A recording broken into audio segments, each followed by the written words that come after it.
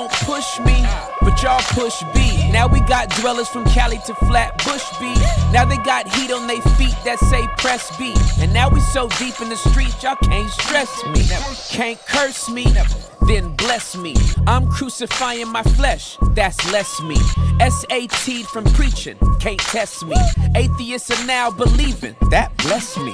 Yeah, we got the basement replacing any of those worldly pursuits that y'all chasing, any of those trials and tests that y'all facing, any of the relationships that y'all changing. We rearranging, making the shame shift, giving Satan back what's his, that's the blame shift. Rise up and walk commands, that's the lame shift. Cheat codes for living this life, that's the game shift. All on Yeshua, man, the rest is manure, man. I'm dying daily, so I rise up a purer man. Pressing B daily, so my sins looking fewer, man. Washing the blood, so my sins down the sewer, man. Yeah, so press B with me, and let's let whatever gon' be just be.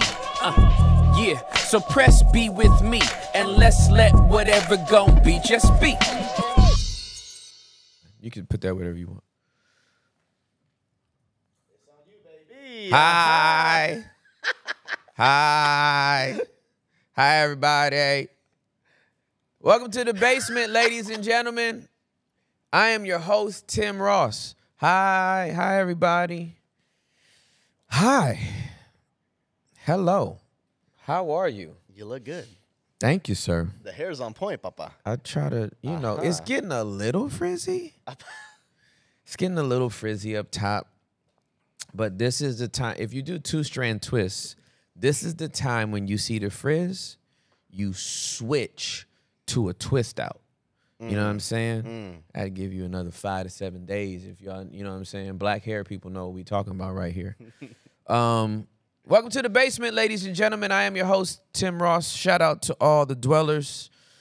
Shout out to everybody on B-Side. Thank you all so much for subscribing. If you haven't subscribed yet, please consider subscribing, supporting this movement, and allowing us to literally take this safe space and this safe place literally all around the world. I can't tell you how many countries are represented now in this basement movement, how many dwellers that we have that have taken the philosophy of press and B and have decided to live a lifestyle where we go down instead of up. We out here in these streets, ladies and gentlemen. We are coming to you today from Petersburg, Virginia. Please tell me I have that right. Oh, you got it right, brother. Okay. We landed in Richmond. We landed in Richmond. And we here in Petersburg. And we came to Petersburg. And you look good, too. I try my best. With no Uber, though. To drink. I'm not going to talk about the Uber system. It was a struggle. In this Virginia area. It was a little painful. Okay. What I will say is that it seems like the Uber people, the people that chose to do Uber, you can tell they've only chosen to do it when they want to. Like, they're like, hey, fam, I'm eating chips. Like, that's how, like, they Uber, like, you know what? I will pick up this ride, but if I see a Krispy Kreme, I might cancel it. And I don't care if I get in trouble. I know I was 9 minutes out, but guess what? Find another driver, because I just realized I'm hungry. You were just here, like, you got here 4 minutes ago, bro. We barely made this live stream happen. I promise you, bro. I'm literally watching the little car come to me, and then it turn around and go the opposite direction. And it was like flirting with me. It was like, I might come to you, then I might not. Then I will come, then I might. And then it went from like some dude to some girl. Oh. It was like, Greg is coming to pick you up. And then I wait for 9 minutes, and it was like, psych, Ayana's coming to pick you up. And I started interceding for Ayana. I was like, Ayana can, what she can't do is cancel this Uber. Were you doing that thing you always do? Oh, God. I didn't do it out loud. But in my heart, I was like, listen, man, please get here. Just please get here. So, yeah, man, we here in Virginia tonight. We gonna pack this place out and talk about the book. This is that Welcome to the Basement Tour. I want to thank every single person that has already purchased the book. Like, what are y'all doing? Our sales the first week have been very, very good. So much so that Amazon ordered another 15,000 copies. Like, we don't even know what like the bookstores or anything has been, but Amazon already ordered another 15,000 copies, which is a huge sign. So thank you so much for supporting. If you already purchased a book, thank you. If you purchased a book and then purchased additional copies for other people, thank you. I would just ask y'all to become part of the street team at this point. You know what I mean? Like, just go tell some people to buy the book. Like, you've already bought it. Some of y'all double dipped. You got the original. I mean, you got the physical copy, and then you got it on audio as well. And I'm cool. Like, you have done your job. Now just encourage some other people to do it. Like, you've been extravagant in the way that you've expressed your love and support for this movement by buying this book. By getting this book in people's hands, we automatically know it's going to change their minds. Whether they want to fully press B and come down or not, their minds are going to be changed. Once they get the information, they cannot go back to the way they were, right?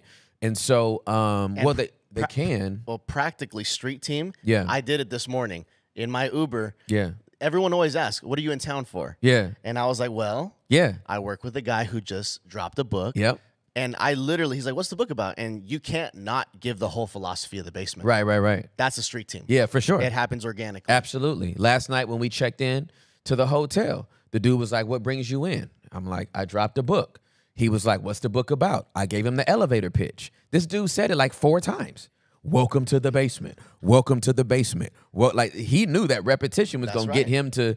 And so I came back down. I do have to admit, I was way too, because I didn't get to eat on the plane like I told you, and I needed protein and some carbs, like some real ones. And so after scouring and scouring and scouring, the only thing I could get was Wendy's. Praise God. I'm not praising God. Did you walk there? No. Oh my God, Tim. Okay. No, okay. I put my faith in this shaky Uber Eats system, and they brought me some fries and what did they bring me? Fries, and then I got a Baconator. I bet you I didn't get a Baconator. The fact that you know what it is disgusting. Hey, listen, you sin. You know, we're confessing sins right now. Yeah. Are we? You did that. Okay. And I did hear the door, and I was like, okay, he left. That means I could do something too. I went to the vending machine. I got Ruffles and a Kit Kat, Daddy. Yo, that's college dorm, fam. When I tell you that's freshman year college dorm and your FAFSA is running out and your parents ain't got no money to send you, nigga, like are you kidding me right now? Ruffles and a Kit Kat? It was painful, bro. Damn. It was painful. Yeah. That's all you could muster? It's a new low, brother. Child, please. I thought I was bad. You should have got a Baconator. I would trade up to a Baconator. But I don't even know what I got. All I know was it was 2 square patties because, Wendy's does the corners. So I guess they use a stencil to stamp out their beef. And it was 2 burnt corners. I know it was somebody black that made them patties because all black people do their meat well done. That beef was shriveled up, hiding, and I did it in a lettuce wrap. That lettuce was on its last roughage leg. I promise you. I think all that lettuce is bad, but they're used to people having a bun. Yeah. And so, how many people like lift up the bun and like examine the lettuce? You just see the little leaves sticking out. And so, but bro, I went and looked at the spine of that thing. It looked like it had been dipped in red wine. I thought to myself, now either Bobby Flay is in the kitchen at this Wendy's, or this is just some old roughage, fam. Y'all not about to sit up here and make me believe that all y'all lettuce is fresh, because it clearly is not. Yes, Lakeisha Harris, red wine. Y'all know my imagination is litty. I love all of y'all. Thank y'all so much for being here. And I know, I was off last week, and that had more to do with the fact that we were traveling. I was traveling, and you weren't with me. Well, you were still grinding though. You weren't off. Yeah. I was. It's a blur now. Where was I? I was in DC. Yeah. I was in DC. I was with Anthony O'Neill, and that was great. And I went from DC to Philly. Shout out to everybody in Philly that came through last week. Like, we sold books in an airport terminal, in like the Philadelphia International Airport Terminal, like on the other side of TSA. On the other side of TSA, that was cool. And then we did a Barnes and Nobles that night. And the line they were on the second floor, and the line was like snaked around all the bookshelves and stuff. And to all of y'all that came out in Philly, thank you so much. Some of y'all drove a couple of hours, and one lady drove 6 hours to come through with her book, get it signed. I love y'all so much. And now we're in Petersburg. And just a quick shout out. Yep. We got Sony in the house, who came with all his gear. Sony is a real OG dweller. He is an OG dweller. Sony, hop in the camera real quick just so we can give you a quick shout out. Yeah, you got to shout out Sony. The other way, Sony. There you go. Oh, are you in? He's in. He's in the frame. He'll pop in a little bit. Okay, there he is. Yeah, okay. You know what? It was delayed when I'm looking in here. And so I was like, did he even come in? Did he go to the opposite direction? So follow him, please. We'll tag him on Instagram. He came and made this happen. He made New York happen. The dude's a beast. And then the last shout out is Jamie Kilstein and Travis Green's episode is dropping today. Great. So that's going to be dope. And on B-side. On the B-side, or Yep. on YouTube and B-side. Oh, on YouTube and B-side. That's fine. So that's it. Yeah. So yeah, we just yeah. Hey. All right. So my daddy's gone, y'all. That's it. Like, that's it. That's it.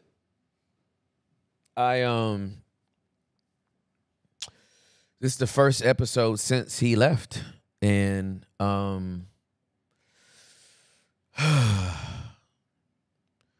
what I'm grateful for is that I don't have a job. I really don't have a job. I don't have a job at all, really. But I'm just grateful that in this season of my life, what I do for a living is not something that I have to try to like, push that to the background to like perform. You know what I mean? Like my dad didn't die, and then I have a football game the next day. My dad didn't die, and I got to play a basketball game tonight. You know what I mean? My dad didn't die, but I got to be the news anchor. You know what I mean? A lot of people have traumatic situations and deaths in the family that happen, and they don't actually get to be in that moment all the time because they have to work. They have to perform. They got to go to work. They got to do a thing. They got to take care of business. And, I just thought this is my first live back since my daddy died. The only thing I'm talking about is my daddy. Like, I bet you I don't take no questions today. I don't want to talk about it. I don't care today. Like, I'm grieving and doing. Like, we grieving and doing stuff, right? We all know the importance of and how we integrate and. It's this beautiful conjunction, right? It is there are far more ands that we can incorporate into our lives than buts. And so I get as many buts out of my life as possible, and I embrace as many ands as possible. And so, like, this ain't no class. This ain't no, like, I'm going to sit here and tell you how to grieve. Nah, I am grieving. Like we ain't about to sit here and act like I'm about to give you a master class on, like, here's how you handle the grief of your father. My daddy has been dead for 9 days. Well, this is embarrassing. I need to change the title. Wait, why? Because you're amazing. And I put Tim Ross on losing his father. How to properly grieve. So, Yeah, change that title. Because I ain't supposed to cuss. Listen, it's getting deleted right now. And not out of anger. I'm just saying. I'm just saying. Like, I don't know if I'm properly grieving. Like, I'll ask my therapist next week. Like, you know what I'm saying? I know I am grieving though, and grieving is something that hits you in waves, and it feels different at different times. Like, you know, last week when I started off on this tour, I just knew. I talked to Juliet and my kids and my mom, and we all agreed that I should do this. I should go on the tour. I didn't come on this tour for my dad, right? Like, I'm gonna do this for my father. I ain't got to do nothing for my daddy. My daddy was pleased with me, but I'm not performing for my dad. I'm not out here because I want to make my dad. My daddy was proud of me. I could cancel this whole tour. I could turn this pod off right now. My daddy's proud of me, and he told me so. It's something I'm convinced of, and no one needs to convince me for the rest of my life. Like, my daddy told me, I heard it. It is metabolized. It is in my heart. It is in my soul for life. What I realized though, and I picked up on this last week after I got back from Philly, is I miss my dad more while traveling, because I realized the majority of our conversations is when I was traveling, or when he was running errands with my mom, when he was out of the house or I was out of the house. I would say the amount of times I talked to my daddy when I was at home and he was at home would be less than 15% of the time that we talked. We were always talking while we were moving. We were always talking while we were going. And so either Juliet is my first call or daddy is my first call. I land the plane. I call daddy. I get in the hotel. I call daddy. My daddy had like a whole little map. He was so excited about all the places his son traveled. And I got a map, and I'm going to put a stick pin in every place you go, every city you've been in, every country you've gone to. And so I realized when I came back last week, I'm like, yo, whew, my dad would have been my first call. I got to D.C., daddy would have been my call. I got to Philly, daddy would have been my call. When that little dead spot when I was at when I'm in Philadelphia International Airport trying to slang books at 9:00 in the morning, right? And like, there's nobody coming. The only people looking at me is TSA, right? That little dead spot, I would have called my dad. And so, you know, getting back on the road this week, you know what I mean? We're in Virginia today. We'll be in Atlanta on Thursday. I'm holding this tension of like, I'm traveling and I would have called my daddy, so it's making me miss him. But then traveling makes me feel closer to him, because that's when we would have been having our conversations, right? So, yeah, you know, again, I don't know if I'm properly grieving, but I do know that I am grieving. And again, grieving looks different to a lot of people. Obviously, my dad could have left us 21 years ago. He had a brain aneurysm. My dad's been a walking miracle for the last 21 years. So let me thank God, first of all. God, thank you for giving me 21 additional years with this man, because he could have already been a distant memory in terms of like when he left. So some of y'all may know, maybe y'all don't know, but my dad had a brain aneurysm in 2003. He was at church. He didn't feel well. He collapsed, and he was hospitalized, and he had a brain aneurysm. He was put in ICU, intensive care, and he was given a 1% chance to live. Ladies and gentlemen, a 1% chance to live, okay? And my dad was in and out of consciousness and hooked up to all these machines. One day, me and Miles are in there with him on each side of the bed. I was on Daddy's right side. Miles was on Daddy's left side. And he was, or was I on his left? No, I'm closing my eyes, Daddy. Yeah, I was on his right side and Miles was on his left. And this was very movie-like. Like my guy like would get an Academy Award for this because he was kissing my hand, put it down, then he would raise Miles's hand and kiss his hand. And he just said, I love you. I love you. Daddy was always affectionate. And that's where I get it from. I hug everybody. I kissed my daddy to the day he died on his cheek. Just, we just had that embrace and that love for each other. But he was kissing our hands, telling us he loved us. Then he flatlined. I mean, epic, like movie-like. Beep. I mean, gone. And he died. Like, he died right in front of us while telling us he loved us. So if that would have been the last thing we heard, it would have been beautiful. So he dies. Miles is stunned. I'm just beside myself emotionally. And miraculously, they bring him back. Again, dude was given a 1% chance to live. Miraculously, they bring Guy back. Like, Charles Everett Ross comes back.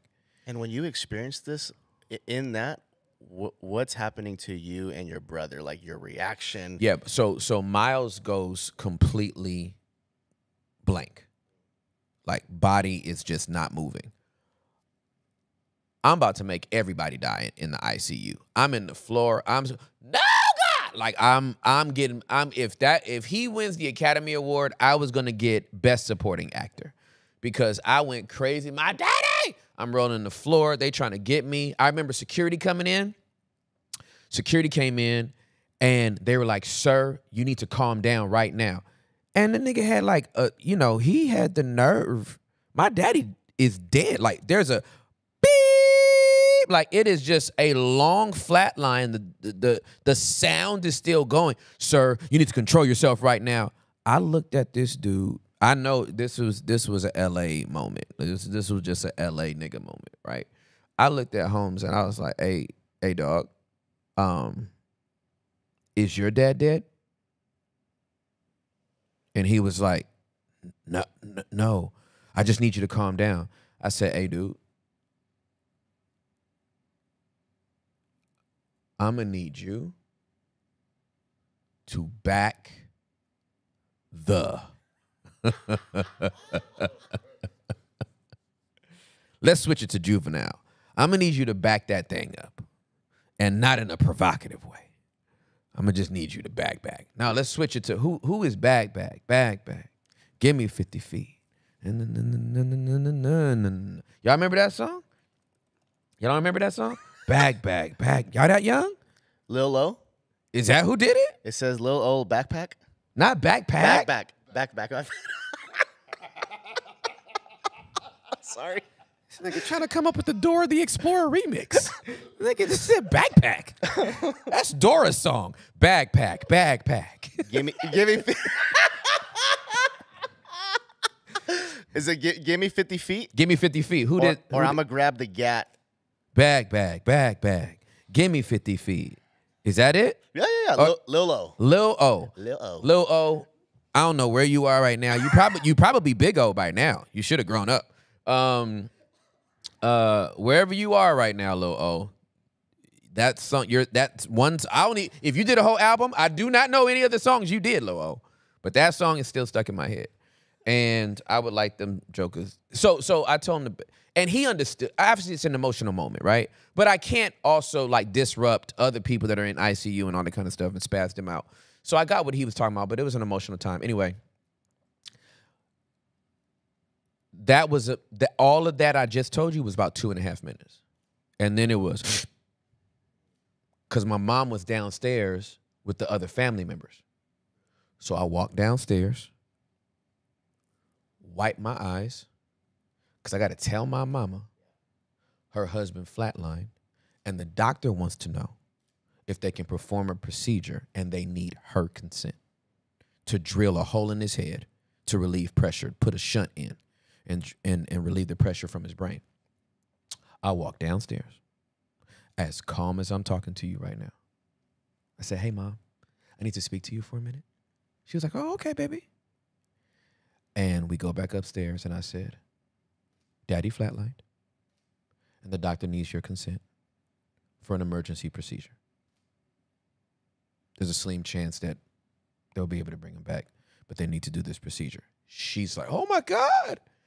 She would go on to tell me later, she said, baby, when you came and got me, it was like there was an angel-like glow on your face because I could not tell at all that there was an emergency. And I didn't want to alert the other family members because then we would have made a scene. The Rosses are loud.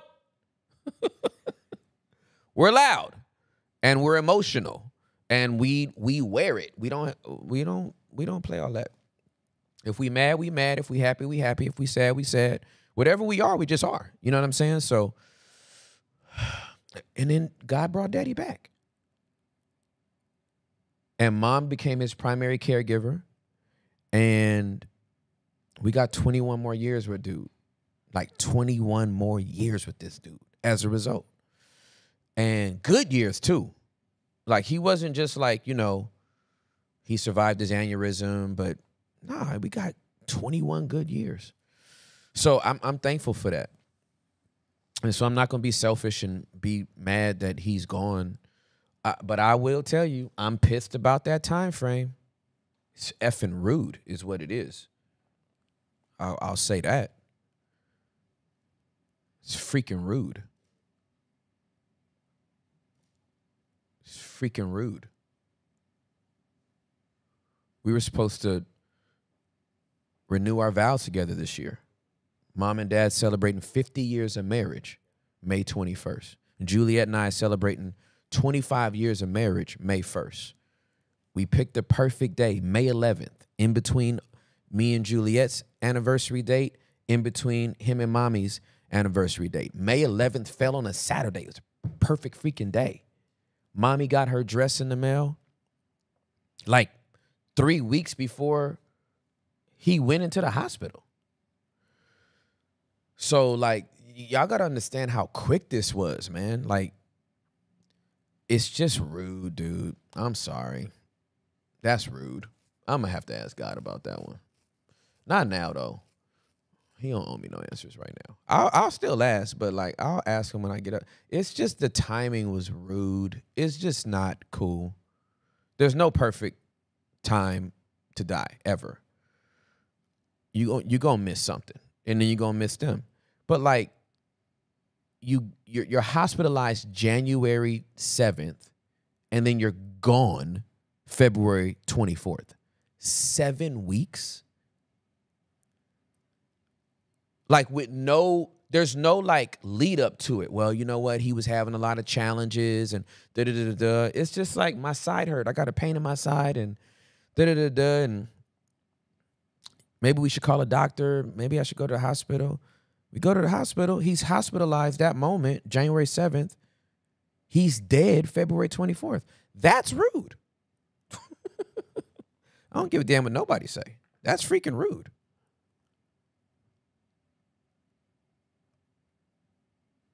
It just happened too quick.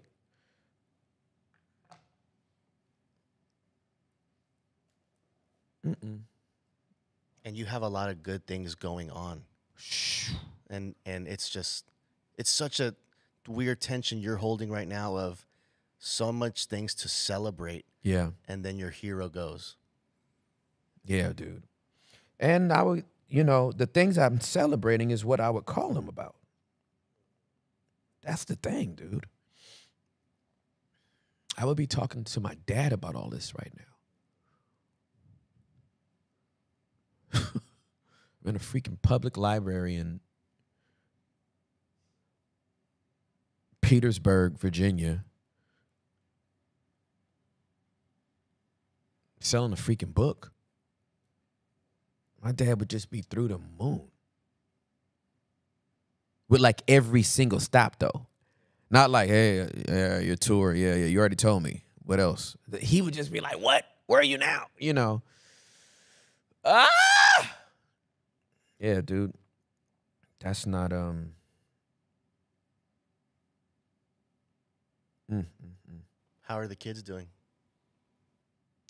So you know,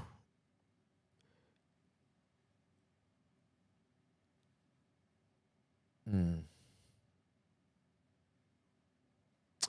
uh, I'm putting together the obituary, the program, the whole program uh for the funeral, and I am, I'm editing all of these tributes. I got to read everybody's tributes. I got to read all the grandkids' tributes, my kids, his sisters, his brother. And all of them have these amazing words about my daddy, and they're all true. And I'm just editing it and cleaning it up. And then I see Nathan's and I see Noah's, and I'm not okay. And I'm on a plane. I'm on a flipping plane. Spent $19 for Wi-Fi so that I could get it all to the person that's, editing and sending. And dude, I read Nathan's and I read Noah's, and I'm like, nah, fam. And then it makes me think about my time with them. And dude, there's something about your parent dying that sets off your mortality clock. My younger brother preceded me in death. That completely destroyed. When you lose a sibling, it destroys your mortality clock, because your sibling's not supposed to go before your parents, right? And idealistically, and so you're just sitting there. When Miles died, and he's younger than me, I was so short circuited. I was like, I'm about to die any day, and everybody I love me is gonna die tomorrow. If my loved one didn't call me back at like 20 minutes after they said they were going to be somewhere or do something, I wasn't like, oh, I'm concerned. They were dead to me. Like, I thought they were dead and the cops were going to call. So Poppy dies. He would have been 75 this year. I was born when he was 26. I'm 49 this year. He would have been 75. So now in my mind, I'm like, oh, sugar, honey, iced tea. Do I have 26 years left? Because if I have 26 years left, I'm a blink and that's going to be over. Right? I've known Juliet 26 years. I've been married to her 25. I've been a believer in Jesus Christ for 28 years. I've been in Texas for 27 years. Like, 26 years ain't a long time, fam. That's gonna come get me in a minute. So, I'm trying to process that. Like, oh my God, would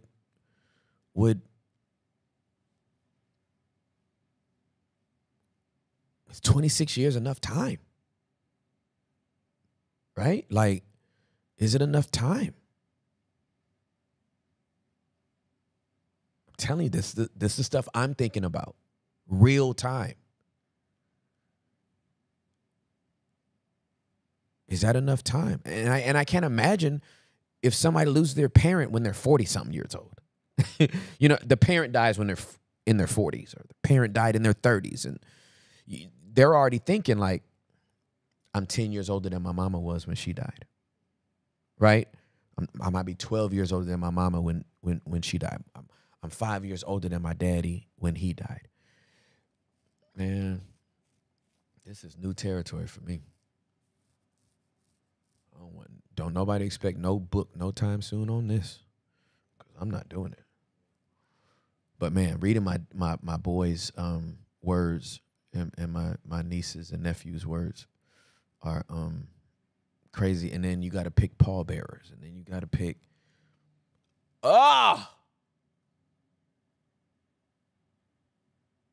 Mom wrote his obituary. Like, you know what I mean? Like, all this stuff, man. And I'm gonna tell y'all why I when I put the day that Daddy died, 2/24/24, which was a dope day. I mean, it's kind of a dope day to go 2/24/24. My daddy was like, you ain't gonna forget this day. I wouldn't have forgot it anyway, sir. At least it wasn't on like February 29th, though. Yeah, no. That dumb leap year. And then you're like, when are you like grieving his death? At 11:59 on February 28th or 12:01 on March 1st? Because you got this ghost day that only sticks his head up like a whack-a-mole every 4 years, right? Screw 29th. Just get rid of it or keep it. One or the other, but don't keep phantom ghost protocoling this day. It's whack. Anyway, what's up? I forgot what I was going to say. Well, you were walking us through how, you read your whole family's obituaries from Nathan, Noah. Yeah. And he died on 2/24/24. I was about to say something, but that's another thing about grief. It's like you're just like, what am I even? I can't even remember. My wife would be telling me something, and I'm like, maybe I said it, maybe I didn't. I don't know. I'm grieving. Like I can't call it right now. You know what I mean? Well, because it's so fresh and it is grief, are you experiencing like straight depression right now? Do you feel numb? Where are you kind of like? Thank you, Holy Spirit. It came back. I know what I was about to say. On the day that he died, I put out a photo of him, beautiful photo of him. And I've been putting out a photo every day with my daddy in it. But on that day, I said, daddy's gone. Don't call, don't text. Right? And the reason why I said that, this I know from Miles's death. When somebody dies, now, if I am going to give some advice, it ain't about grieving. It's going to be about how to help somebody when they're grieving. When the death of an immediate family member happens, the reason why I said don't call, don't text, I don't give a damn.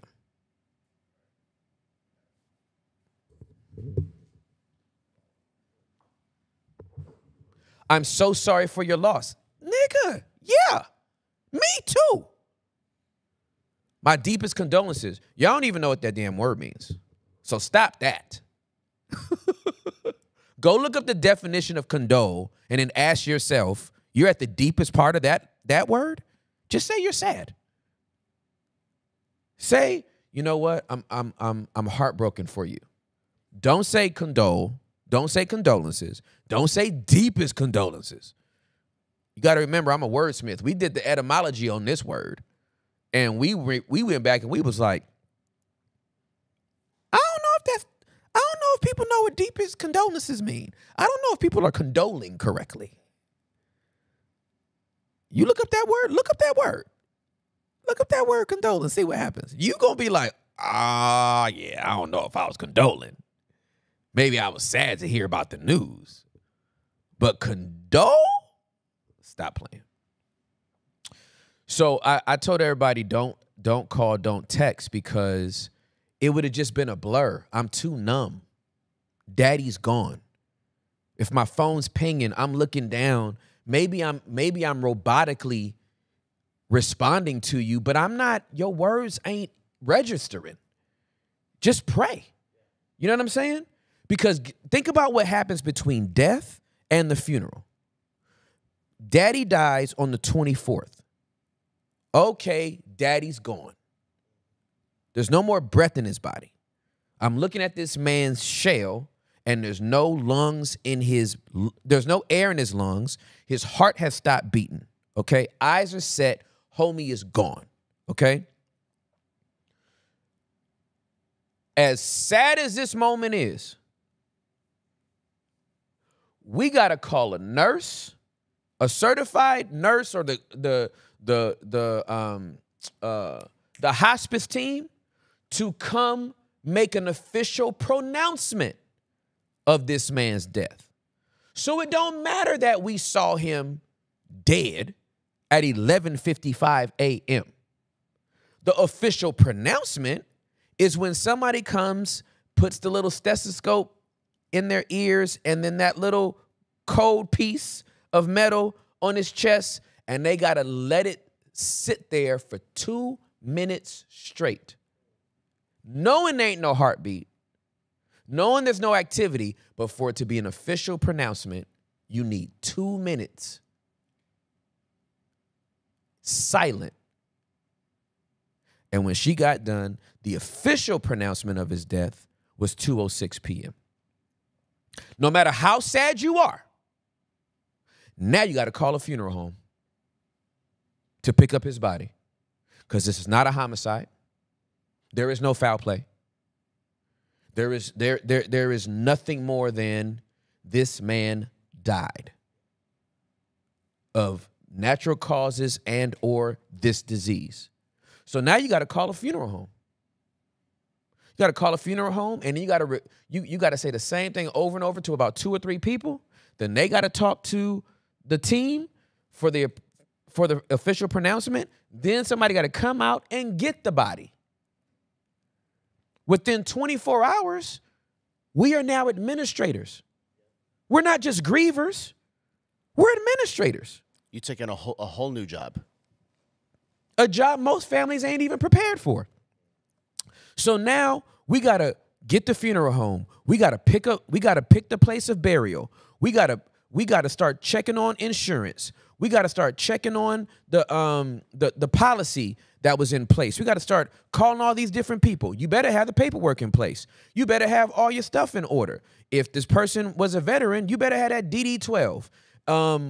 If you want them to have that kind of salute to be honored as a military veteran. All this stuff is going on real time. Ain't nobody looking down at their phone, at least not me, to see if you condoling or not, to see if you sad or not. So that's not being rude. That's about, I don't even need you right now. That's not when I need you. The majority of people that lose a loved one, an immediate loved one, they do not need you immediately. They need prayers immediately. They need the presence of God immediately. They need God's comfort and his peace immediately. They don't need you immediately. And unless they call for you, don't assume it's you. Oh, I'm talking now. Don't flatter yourself. Don't flatter yourself. Don't think it's you. Don't think you're the exception. We talking to all y'all. Unless we specifically call for you, we don't need you right now. 24 hours after the death, 48 hours after the death, 72 hours after the death. We don't need you right now. This is not when we need you. We need you praying. Just pray. Just pray. So don't call, don't text wasn't about being rude. It was about understanding that we got to be administrators right now. My daddy died on a Saturday. I was on a plane on a Monday. So Juliet's handling administrative duties.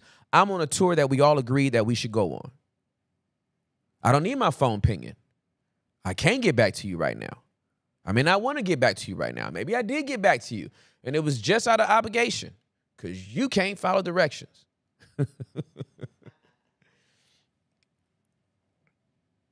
And so it's 9 days later. I was just waiting to see. Nah, fam, don't. Because again, unless I specifically call you or unless your loved one specifically asks for you, just keep praying. Because guess what's on my mind between now and this coming Saturday? A eulogy. That's the wish of my father. I eulogize him. Say less, fam. That's going to happen. So you're preparing for that. And you're doing this. And we doing this. And so, well, he got to have his phone in his hand. I'm going to text him now. I'm not checking for your text. I will leave you on red. Why? Because let me tell you when I'm going to need you. After the funeral.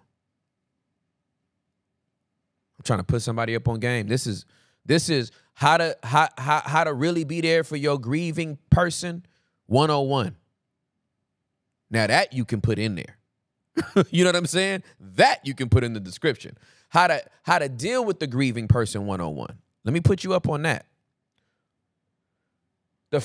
Between 7 to 14 days, that's all administrative. That's all paperwork. I'm on a plane editing people's tributes, going through the obituary to make sure the punctuations are correct, to make sure there's no spelling errors, to make sure the tribute has the right name to it, the right last name to it if they're married, if they're an in-law, if they're in love.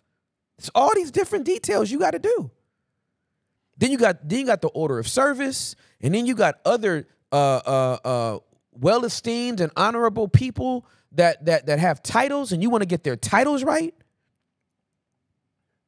That's all on me. Juliet's handling her thing. I'm handling my thing. Mommy's handling her thing. We all doing something. So now we got this week, and then we got a funeral. Guess what I'm going to need a call? After I say my final goodbye.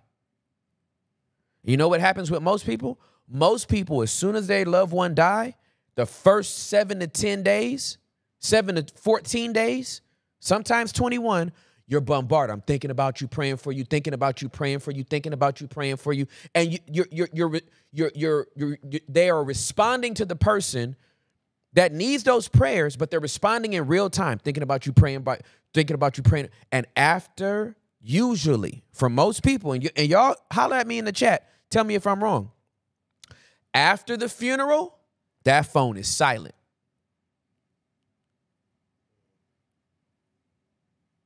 Funeral happens, and you think that final goodbye was synonymous with the final call and the final text. Now I actually need you to check on me. I don't need you the first 14 days. I need you 15 days and forward. Yep. They in here. They talking to me. Yep. Silent. You talking right. I didn't get any calls after my father was buried. Demisha, I'm so sorry. That sucks. Till this day. Funeral happens and folks disappear. Radio silence. That's right, Andrew. Check on me afterwards, fam. Yeah. Yeah, it's crickets. 10,000% facts. After my grandfather died, phone is static. Yep, those were the hardest days. I'm trying to tell y'all, check on them. Holla at me after my daddy's funeral. Because that's when it's going to be, that's the final goodbye. And that's when that eerie silence really starts. Now, you know damn well that your text or your call ain't going to fill the void of my daddy's death. That's number one. Let me tell you something else. When you call that person afterwards, talk about who they lost. Don't talk around it. Oh, I did not know I was about to be in here like this. Don't be getting up on the phone. I just want to call and check on you. You okay?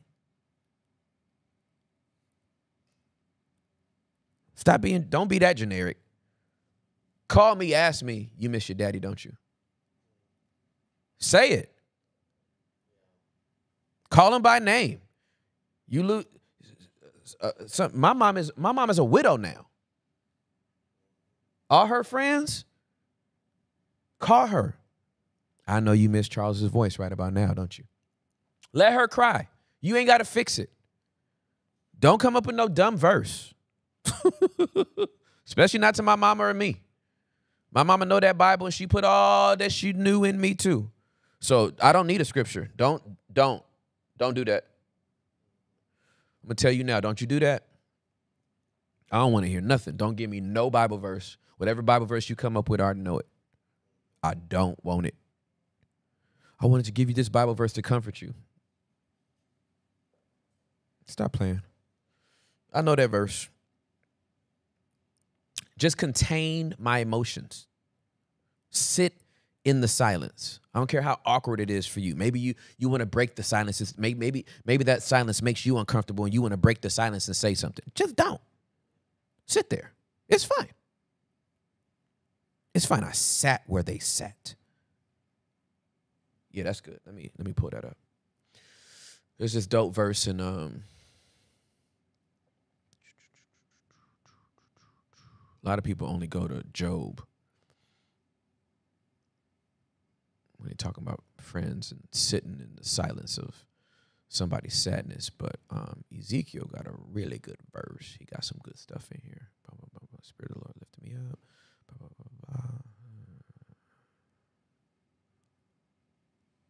Yeah. The Spirit of the Lord lifted me up. This is Ezekiel chapter number 3, verse number 14. The Spirit lifted me up and took me away. I went in bitterness and turmoil, but the Lord's hold on me was strong. Then I came to the colony of Judean exiles in Tel Aviv, beside the Kabar River. I was overwhelmed and sat among them for 7 days. After 7 days, the Lord gave me a message. Child, please. And you want to run up in there talking.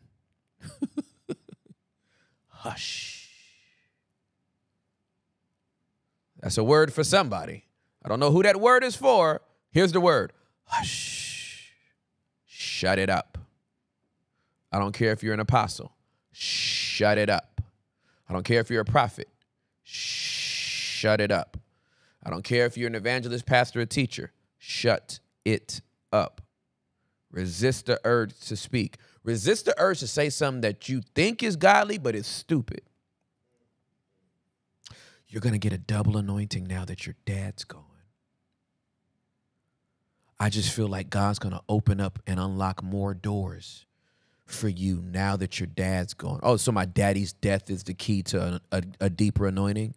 Do you hear yourself?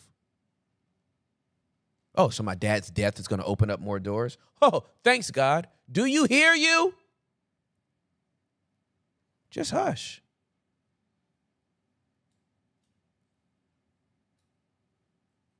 I promise you, it won't take nothing from you. I know you got a doctorate in theology, but we don't need it right now, though. Your presence is more important than that. I'm trying to help you to help your people. Yeah. Malik, I'm with you. Forget that door. And I know that's not the F you was talking about, but I'm...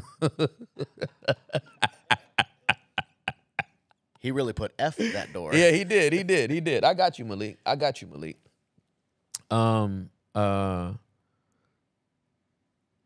Yeah, but yeah, if I have to choose between a greater anointing or Charles Everett Ross still being here, y'all can take all the oil.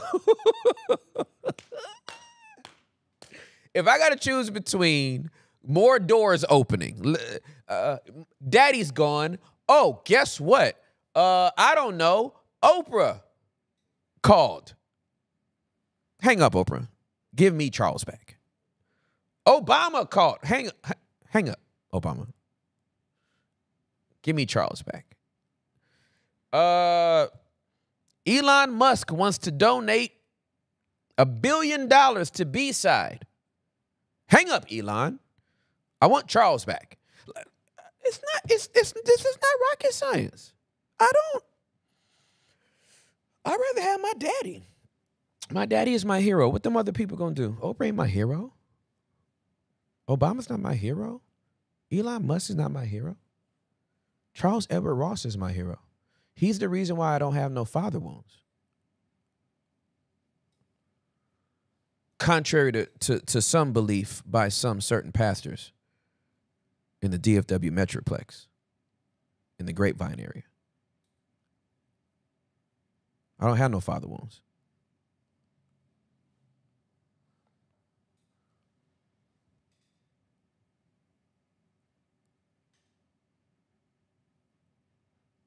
My father made me the man I am. Charles Edward Ross is the reason why I'm Timothy Charles Ross. Y'all gonna learn. Now that daddy's dead, ooh, child, y'all gonna learn. Don't think I got this way by myself. I don't know if y'all think I'm some rogue agent out here. I am my daddy's son. He made me the man I am. I am a congruent man. I am a man of integrity. I'm a man of character. I am a man of responsibility. I'm a man that when I say yes, I mean yes, and when I say no, I mean no. If I'm wrong, I have no problems coming back and apologizing. He taught me humility. He taught me when to repent. And he also taught me to stand 10 toes down in what I believe. You can't make me budge off that. You'll never get me to budge off something. Because my daddy taught me how to handle adversity. Yeah, y'all gonna learn. My middle name is Charles for a reason. So, you ain't gotta like nothing I do. And you can't stop it. I'm a Ross man. Through and through. Hopeless romantic because of Charles Edward Ross. My mama in her natural born life has never backed her car out of a driveway in her life. I got this honest. I got my husband Riz honest.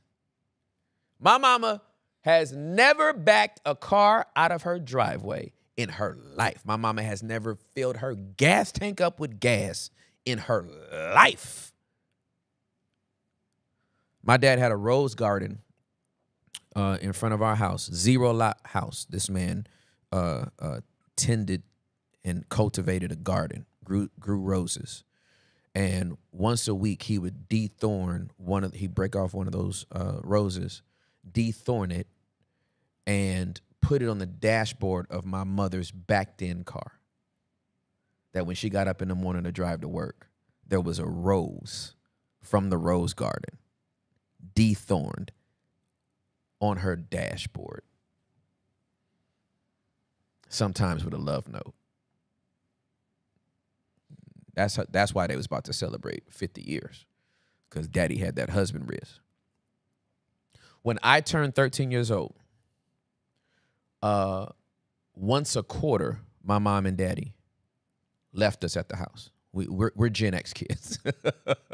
When I turned 13, they didn't, it wasn't no 16, 17, 18, 19. When I turned 13 years old, my mom and daddy left on a Friday, did not come back until Sunday night.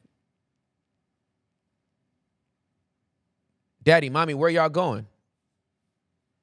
We're grown. You don't ask us that. Here's what you do. When this phone rings, you pick up before the third ring. And we bet not hear nobody else in this house except y'all. Here's $20 for pizza. And mama bought you enough TV dinners between Friday and Sunday. And once a quarter, we found out later, them jokers was at the Embassy Suites. Them niggas was at the Embassy Suites. Wasn't even 3 miles away. But he taught me at a very young age, you are my children, but this is my wife. I'll never forget one day, Daddy, me and Miles was making up too much noise. Early teens. And we just, it's late. I think it was summer vacation or something. We just loud. And my dad cracked the door to our room ever so slightly. I don't know how he stuck his head through that crack. But like he cracked the door, but his whole head came through. And he looked at both of us and he said, if either of you wake up my wife, there will be problems. And we said, yes, sir. And he slid his head back through that crack and closed the door. And Miles just went back to watching TV. I was always the philosophical processing. I'm like, I'm sitting there like, he didn't say mama. This man just somehow miraculously slid his big old head through that crack and said, if you wake up my wife. How come he didn't say mommy? And I had to sit with that thing, and I realized that night, oh, there is a difference between my mama and his wife. And I need to be careful. Because I just think he made it clear that if it comes down between me being his son and her being his wife, I think he gonna choose her. Mm-hmm. And you were okay with that? What? I told my kids the same thing. I'll never forget my dad telling me, I think I was 15 or 16. I had done something. I was in the wrong. I did something. And my dad said, I want to make one thing clear to you. We are not friends. Oh, my God. Homie said, we are not friends. He said, you are my son. He said, and if you live to be 30,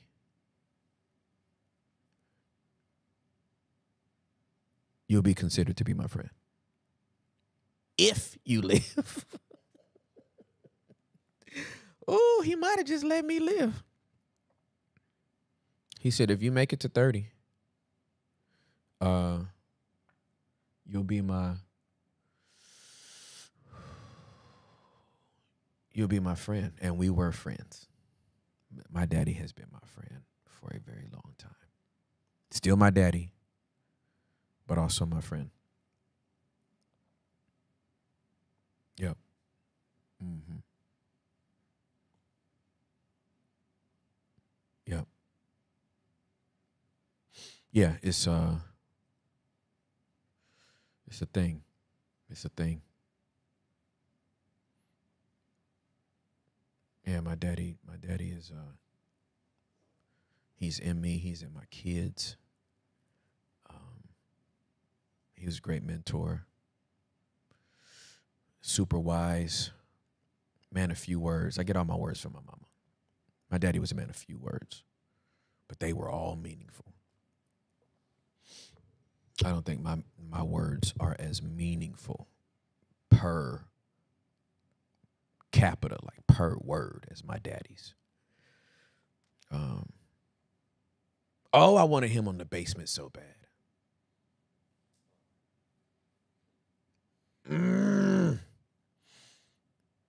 Oh, man, I wanted to introduce y'all to him so bad.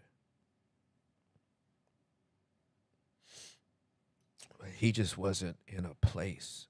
And I don't mean like right before he died either. I just like, he was one of the side effects of that the doctor told us years ago of his aneurysm was that as he got older, his short-term memory would go. And that's the only reason why he wasn't on The Basement. Because the short-term memory, I just wasn't going to put him in no bad light. I wanted y'all to meet him so bad.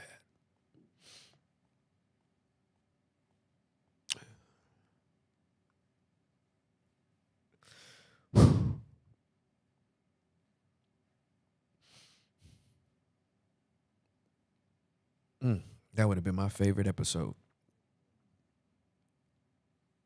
Because he was just so funny. He's just so funny.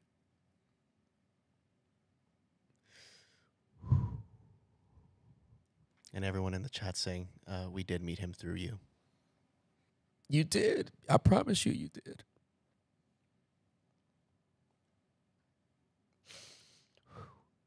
Yeah, for sure. If you met him, you did meet me.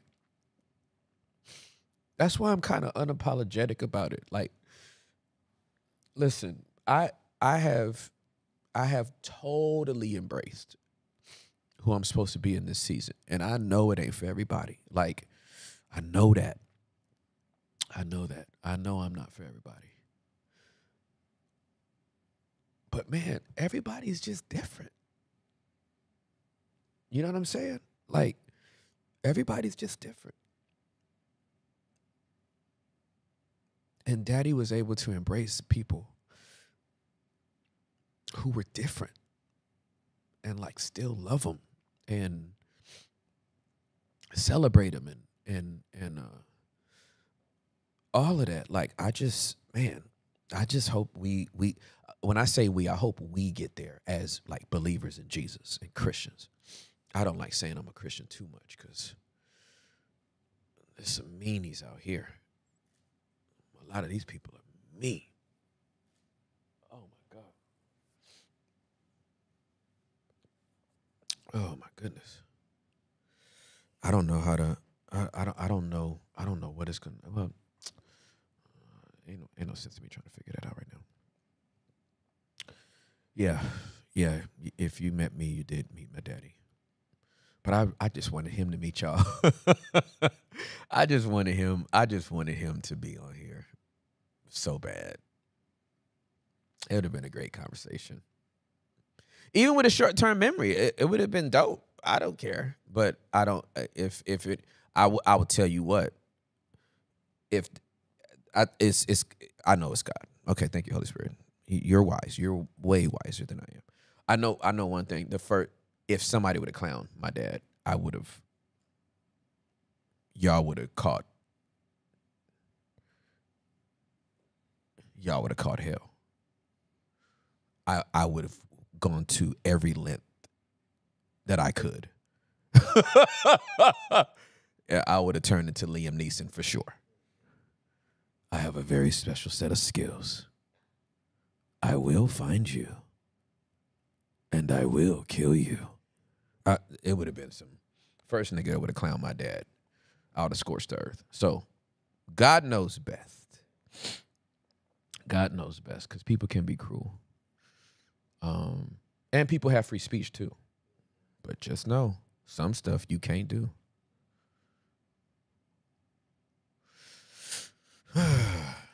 You see the super chat that just came in for you? It's really sweet. From Marion.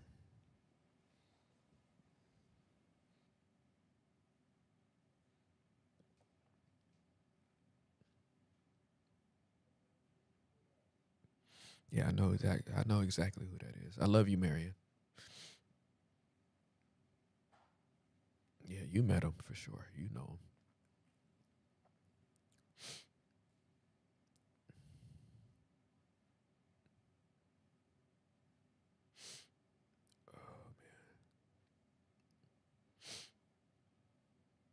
Yeah, we'll all meet him when we get to heaven for sure. When we all get to heaven, what a day of rejoicing that will be. When we all meet Jesus, we will sing and shout the victory. I'm that churchy. I'm that level of church. Mm-hmm. Mm-hmm. I'm that level of churchy. Oh, man. When we all meet Jesus, we will sing and shout the victory. Victory is mine. Victory is mine. Victory today is mine. I told Satan, get thee behind. Victory today is mine. Oh, victory is mine. Victory is mine. Victory today is mine. I told Satan, get thee behind. Victory today is mine. I'm that level of churchy. I know y'all niggas don't think I'm saved. I know y'all don't think I'm saved. Y'all just mad I'm not saved like you. That's what that is. Oh, I'm saved. I love them. Y'all just mad it's not like you. My mama just left me a voice note. But it's 2 minutes and 54 seconds. I can't check it right now, mommy. But you okay, though. As long as you okay, though.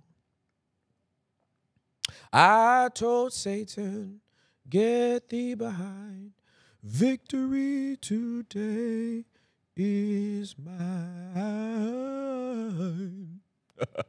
Yeah. That's what I'm talking about. You sing good, bro.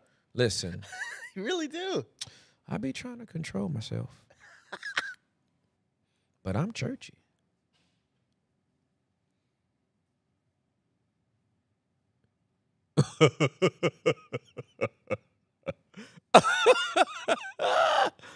Okay, let me calm down. Listen. Hello, sir. Hola. Sí, bendiciones.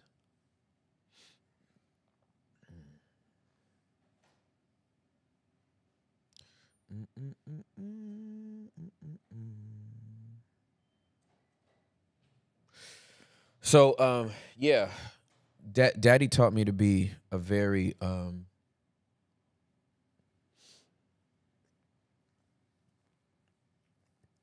responsible man and a very kind man, forgiving man. Daddy had a temper when he was young, and we called it the Ross temper. A lot of men in my family had it. It skipped me. Yeah, I think it skipped me because I was never just a brooding, angry person, but my daddy had it. And when I tell you he stamped that thing out, he didn't want it. He prayed about it. And when he got that peace, I tell you, this dude became like the dopest ambassador for the family and the peacemaker. And he worked at the post office for over 30 years and he became a shop steward. Shop stewards are the ones that like basically mediate between other workers in like the union. He was basically like the post office shift lawyer. Like, you know what I mean? Like he would have been the Judge Wapner of the post office. Like he was just he just knew how to mediate. And him learning how to hold tension like that, I get that from him. It's like, hey, I can hear, I sense what you're feeling. I've heard what you've had to say, and I've sensed what you're feeling, and I've heard what you've had to say. And guess what? We're gonna all be okay. We're gonna all be okay. We got room for the way you feel, and we got room for the way you feel. I may not agree with either one of you. If I do agree with one person's perspective, it's not to the detriment of yours. I don't want to be on anybody's side. I just want what is right, and that's the way I live my life. I live my life off that, and so yeah, you know, I don't feel like I have to. I think one of the greatest gifts my dad gave me is that now that he's gone, I don't have to do nothing. like I ain't gotta I don't have to like have a tribute to my dad for everything meaningful in my life from this day forward. Like that would be based off performance. You know what I'm saying?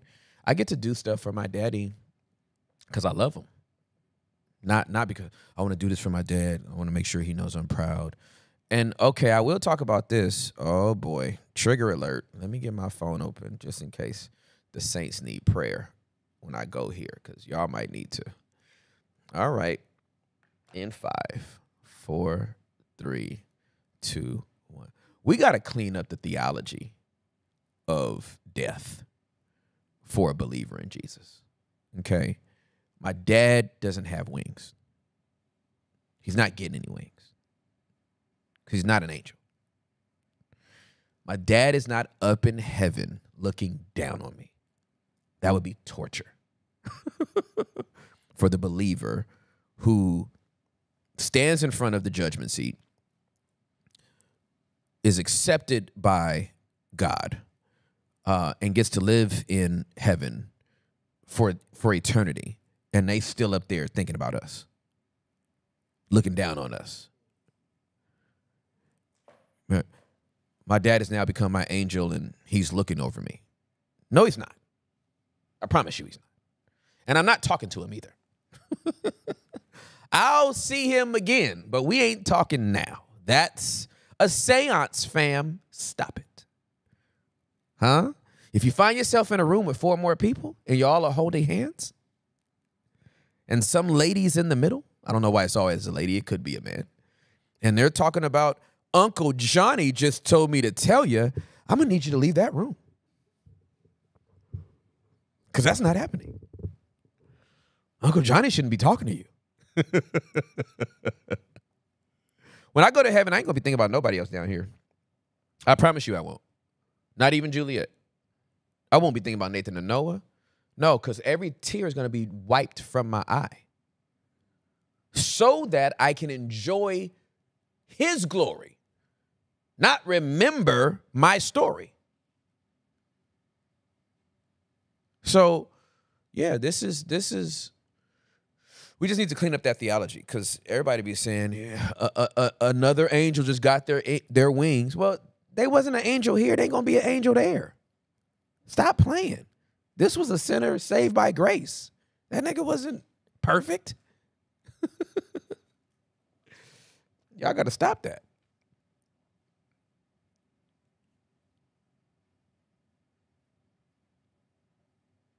Yeah.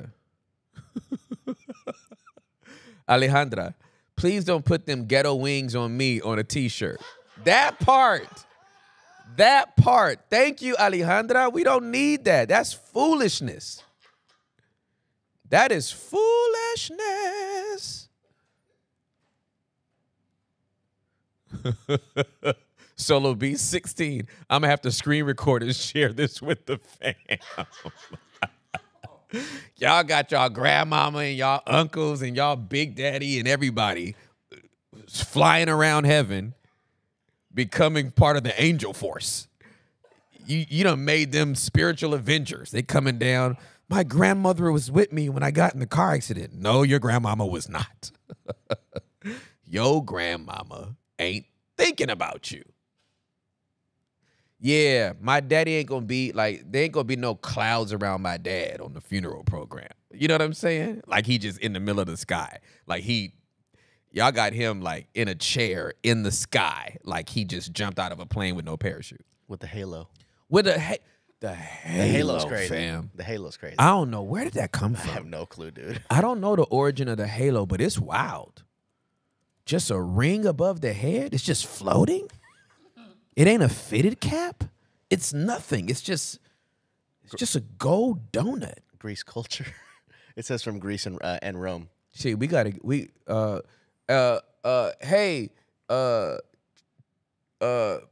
don't know what hey, Christians, Greece called, and they would love their mythology back.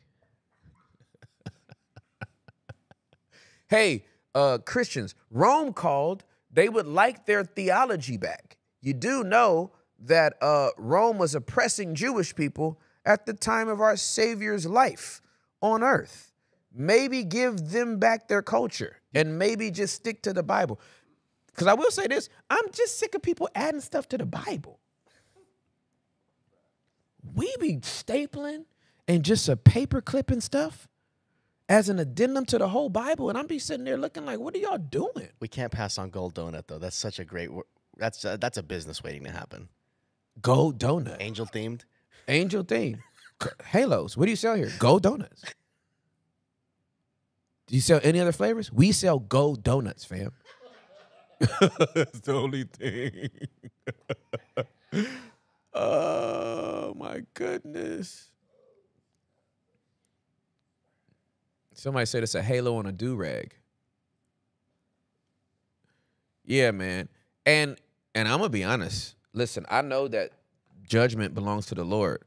But man, I've gone to some funerals and they have basically deified some of these people with the original apostles.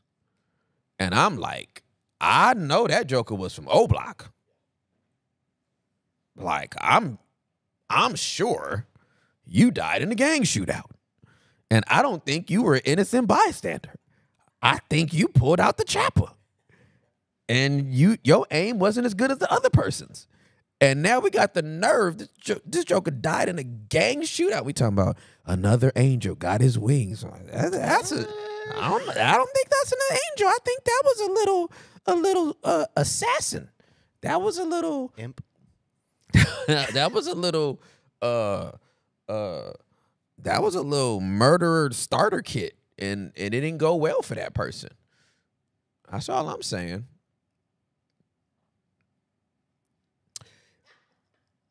Yeah, my mom is not gonna have an open casket. That's the thing, man. When you be thinking about all of this different stuff. You know, my daddy declined in health. When you say a person declined in health, my daddy declined in health. And, you know, I wanted to be with my dad in his final days, in his final hours. I didn't get down to his final minutes, but I got down to the final hours, like within 2 hours. I'm almost certain I was the last person to touch my daddy before he went to heaven, and that was good for me. But my mommy made a decision, like, yeah, no, it's not gonna be an open casket because he ain't gonna look like the picture. You know what I mean? Sometimes your health can decline, and death can leave its mark on you, and there ain't enough makeup and embalming fluid, you know, to kind of shift that. And so, you know, that's my daddy, but that's her husband. I knew the man 48 and a half years, so I wasn't far behind my mama. But my daddy put me in my mama. I mean, let's keep that a buck. You know what I mean? So it's because he found her that I'm here, not the other way around. So my mommy is the widow of my hero, and her wishes are granted. Like, if this is what she wants, this is what she gets. And how's she holding up?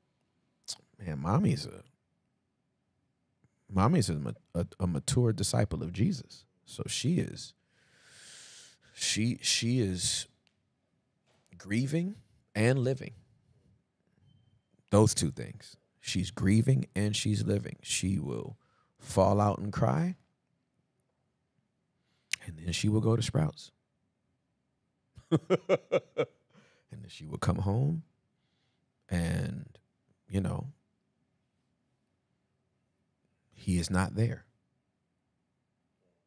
He was not with her when she left. He is not with her when she came back. And she's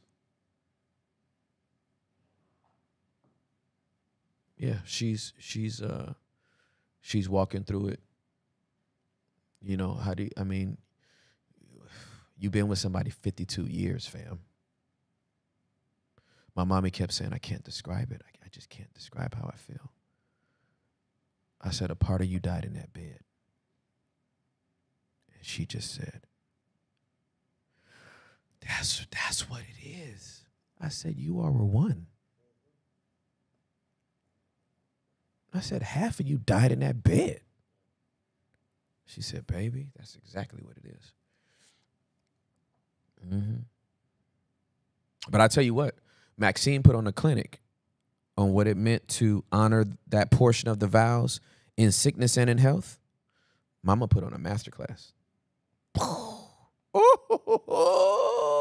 Mama put on a masterclass. I can't even get into the details of it. Y'all wouldn't be able to handle it. But I'm going to tell you right now, my mama put on a masterclass on what it means to love somebody in sickness and in health.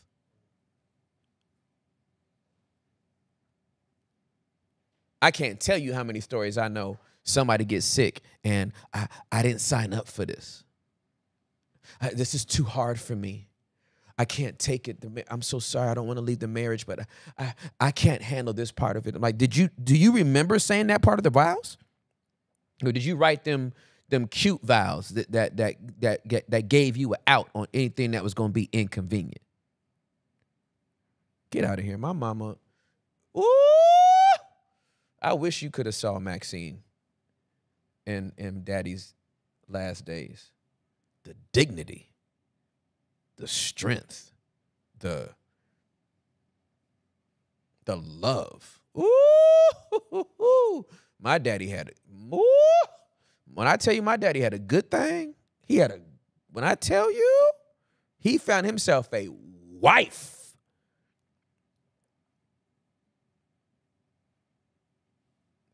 That man didn't have crust in his eyes.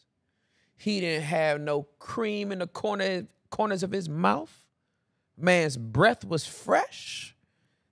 Lips had balm on them. Huh? You never saw nobody die this good. Maxine.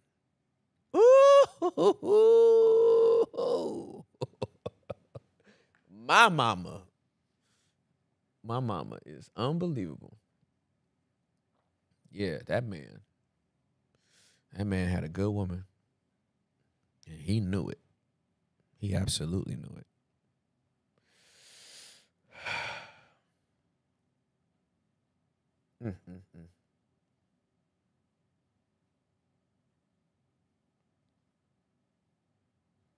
Yeah, my daddy was fresh and clean.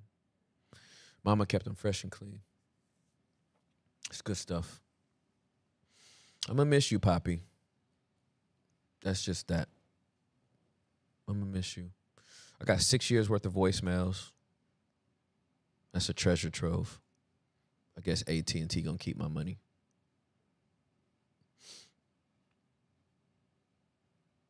Mommy told me the other day, she was like, baby, she's so sweet.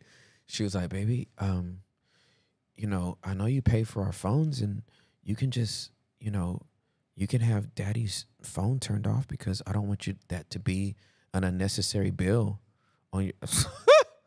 That phone might stay on for 10 years. I might just want to call and leave a voicemail. I'm not doing that.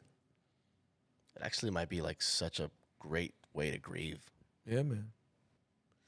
I just might want to call him and leave a voicemail. I pay the bill. Hell, that ain't going on. AT&T takes that money automatically. I ain't got time to be thinking about, did I pay that bill? Just take the money. It's in there. Guess who taught me that? I ain't scrambling to pay no bills every month. The money's in there. I have a budget. I live within my means. AT&T ain't gonna never have no problem getting no doggone money out of me. I don't care. Oh, my God, I forgot to pay. I don't forget to pay nothing.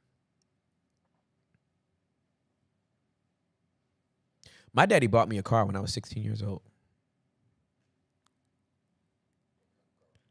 It was a Honda Accord, a brown Honda Accord, 4-door, sedan, beige interior, wind-up windows. And he put an aftermarket cassette tape in there, cassette deck in there. When I was 16, man.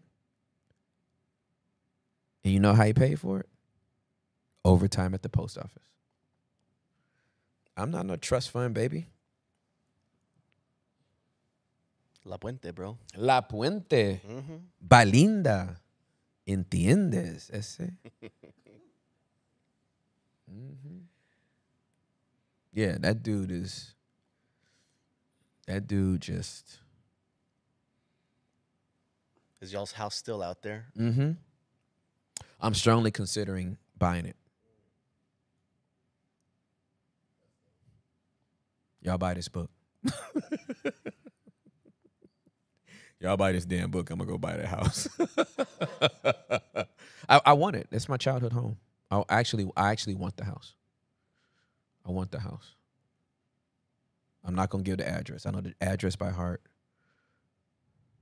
I know mommy's work number at the LAPD by heart to this day. I do want I want that house. I took my boys to go see it in 2020. I think I shared that with y'all, that I took my boys back to Cali in 2020. They were listening to a lot of hip hop music. And you know, music could change your attitude. Music to change the way you walk and talk and all that kind of stuff. That's why I listen to praise and worship music primarily, because if I listen to anything else, I'm going to start bopping in a certain way. And my kids was walking around the house like they was some gangsters. And so I was like, yeah, no, y'all are not gangster. I have to remind you that you're upper middle class black kids who've never seen the hood in your life. So let's go to the hood. And so it was the bougiest way to take them to the hood. Like I bought first class tickets to LAX. Like we weren't roughing it, right? Because when you survive the hood, you're like, yeah, I'm not doing that again. So we weren't roughing it by any stretch of the imagination. Because we first class tickets there, rented a Denali and drove it back to Texas. But I did take them to the hood. Broad daylight though, like not at night. And I showed them the house that we grew up in. The whole house that I grew up in would fit on the first floor of the house I have now with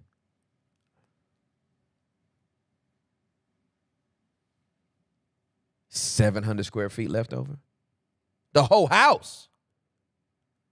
3 bedroom, 1.5 bath. Mm-hmm.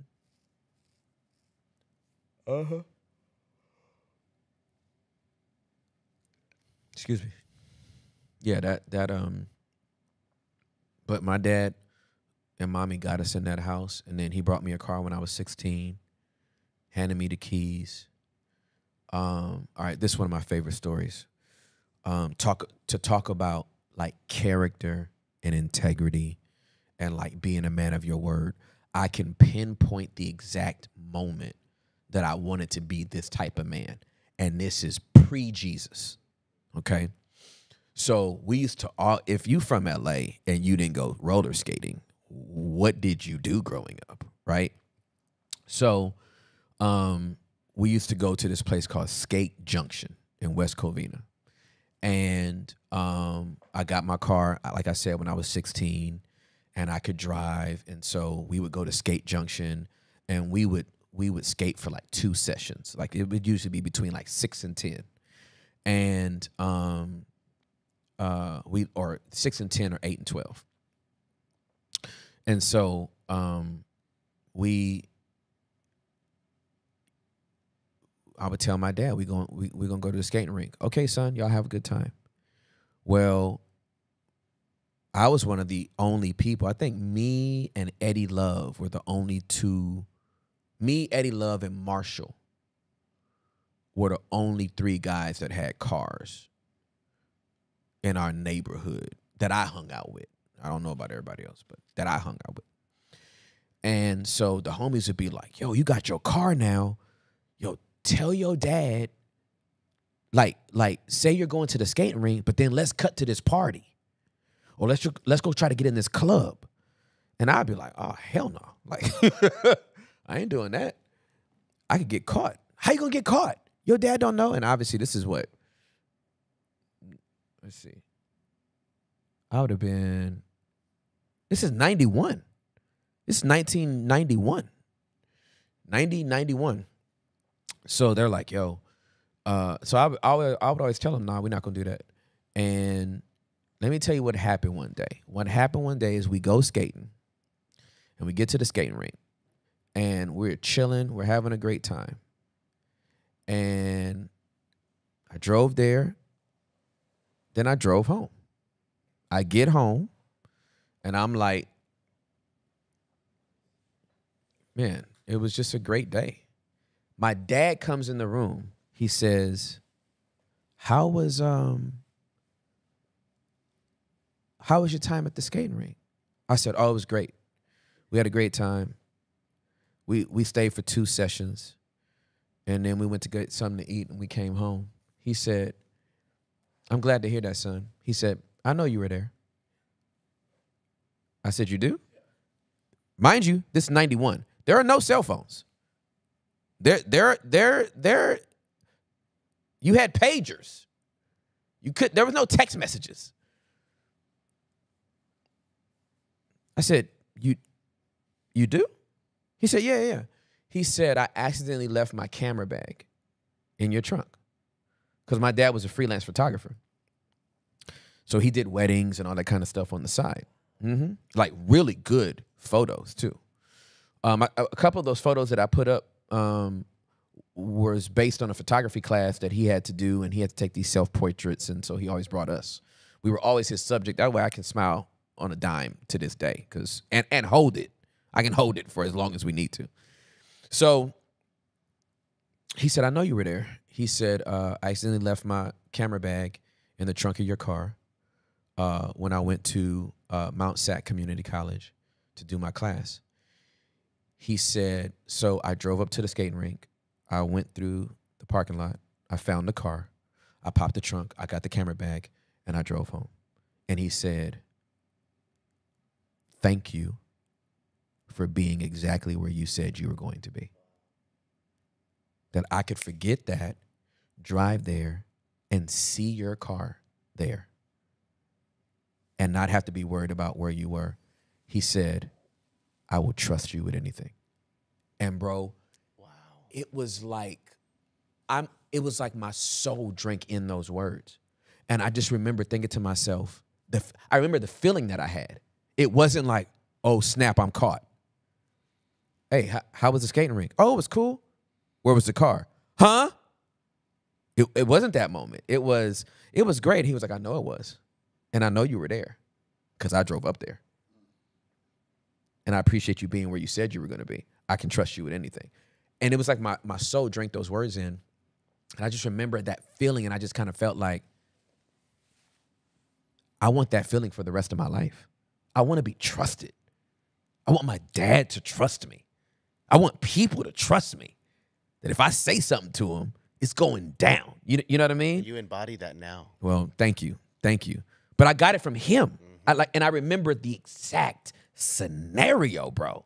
It wasn't like, yeah, I've just always kind of been like this. My dad just kind of. No, I remember that moment. I said I was going to be at the skating rink, and I was at the skating rink, and my daddy came up there and saw the car in the parking lot and knew I was at the skating rink. And I didn't have to lie. I wasn't caught. I didn't. And a man of few words said he trusts you. And that means something. Meant something then, means something now, will mean something forever. Mm-hmm. You know what I'm saying? Mm-hmm. And so, like, that's the kind of man I would be. We were talking yesterday before we jumped on the plane to come here. Like, obviously, there are pros and cons to living a vulnerable life in public, right? There's a pros and cons to living a vulnerable life in public on a hot mic. But we were talking about being congruent again. We were talking about being the same everywhere. I don't have to hide the way I talk. If someone were to take their phone and we were at dinner and I was talking about some stuff, nobody could ever busted Tim Ross talking to Hector while eating lunch and saying this. Ain't nothing I ain't said on this mic that would be different than what I say in private. The covenant that I made after talking to William McDowell, and it's on record because I did an IG live about it, is that I would not use strong language anymore on the mic because I don't want it to be a stumbling block to people that I still preach for. But make no mistake, I use strong language sometimes. You ain't gonna ever catch me at no restaurant busted Tim Ross drinking wine. You ain't gonna catch me drinking. You ain't gonna catch me drinking no wine. You might see me drinking some wine, but you ain't catching me do nothing. Jesus drank wine. I drink wine. You will never catch me drinking an old fashioned. You might see me, but you ain't gonna catch me. Because if I'm drinking old fashioned, I meant that thing. I ain't gotta hide it. Why? Because I am me. Here or there. I am me in a house. I am me with a mouse. I am me in a boat. I am me with a goat. I am me with Sam. I am me with green eggs and ham. I will Dr. Seuss this for you if it will break it down for you. This is my life, man.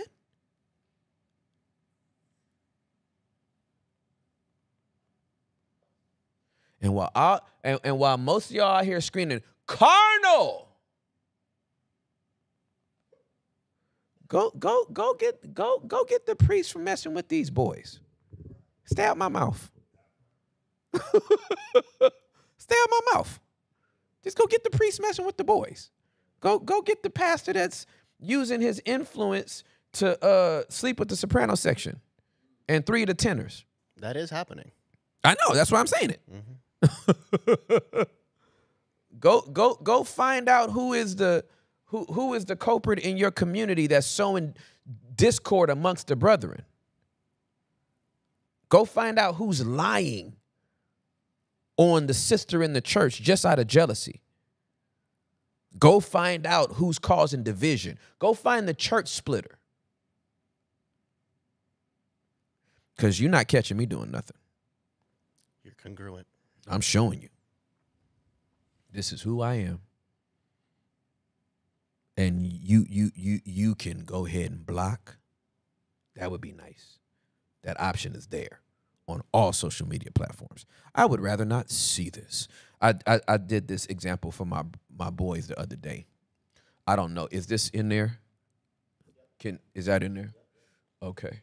I did this for my boys the other day. Here is my Explore page.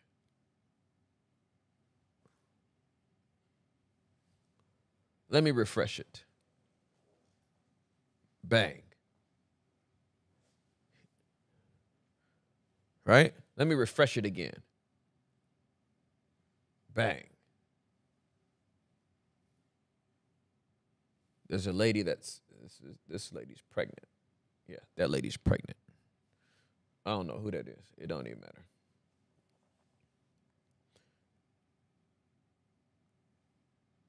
Look at that Explore page. Do y'all see any booty cheeks in this Explore page?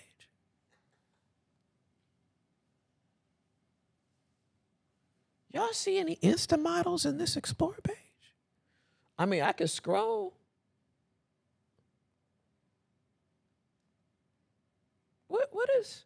Where's the, let me see, the search. Make sure, there's the search. Ain't no Insta models there. Ain't no inappropriate stuff there. I mean, I could do this all day. I disrupted the algorithm. I went through that Explore page and I'm not interested that button so much. The only thing they bring me is some basketball clips and some news editorials and some butterflies.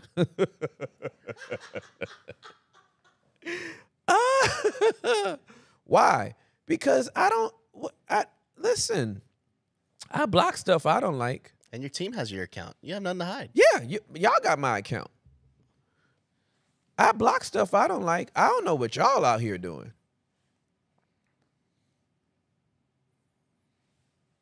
Y'all swear y'all out here to make sure I'm not dangerous and don't know what's going on in your own church.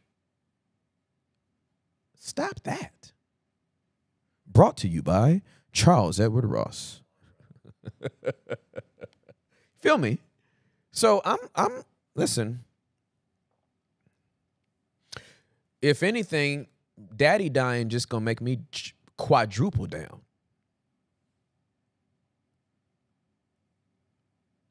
I will quadruple down. I will quintuple down on what I'm talking about. We in the basement for a reason. We pressed B for a reason. We will be seen, heard, known, loved, even if we're disagreed with. That is what we're doing down here. Add that to the vocabulary. I wish I would have had this synthesized a little bit more because I would have made it a chapter in the book. But that's, at the end of the day, we created this safe space, so that people could be seen, heard, known, loved, even if they're disagreed with.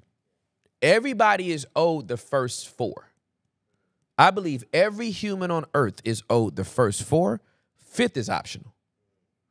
I believe everybody should be seen. Everybody should be heard. Hear me. Everybody should.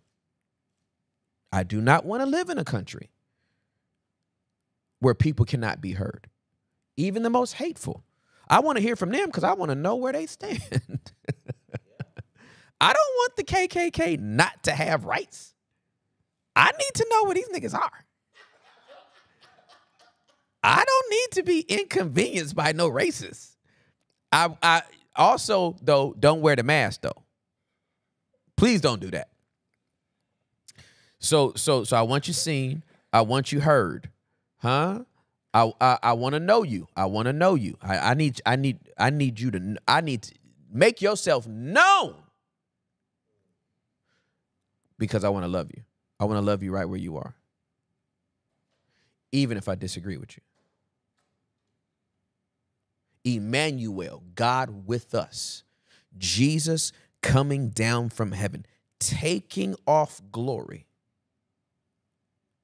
emptying himself of the divine privileges as the Word of God, putting on mortality, wrapping himself up in flesh, being born through the womb of a virgin, the Creator housing himself within the womb of his created, being birthed into the earth realm through a body he created, nursing from the nipple of a woman he created with milk he put in her breast. Jehovah Jireh, nursing off his own provision. That man, God, fully in man, fully walking on this earth, seeing us, hearing us, knowing all about us, and still loving us, even if he's disagreeing with us. I'm not asking any of us to do anything that Jesus didn't already do for us.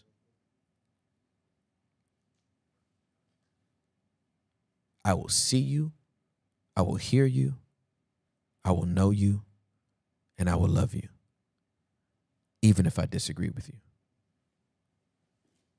And all I'm asking is that you afford me the same opportunity. That's all I'm asking. That's all I'm asking. I will see you, I will hear you, I will know you, and I will love you, even if I disagree with you. And all I'm asking is for the same opportunity. You see something you don't like? I'm not guaranteed the fifth thing, but see, hear, know, and love, even if you disagree. That is our gospel. If you can and will. If you can and will. It will be a blessing to you.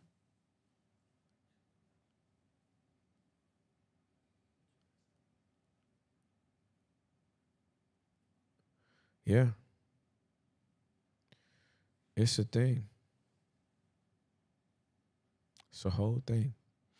So,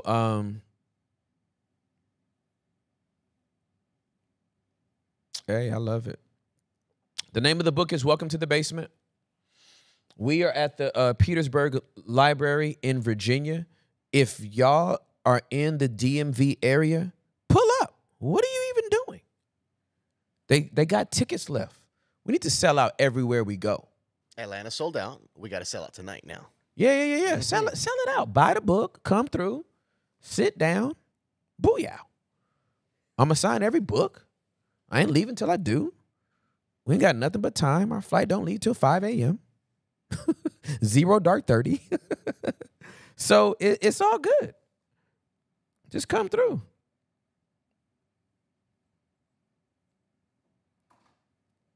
It's all good. Yeah, the book will be on sale at this event. I believe so. They have the books here, right? We shall see. I do know they are bringing an entire set, and I'm going to text them to ensure that we have books coming too. Okay, great. Done deal. But this is a library. If they don't sell books at the library, what are these people doing? That would be terrible. Is that Drea loading or Dree? Hold up. I live in Virginia. Don't tempt me with a good time. I'm tempting you with a good time. I bet you I am.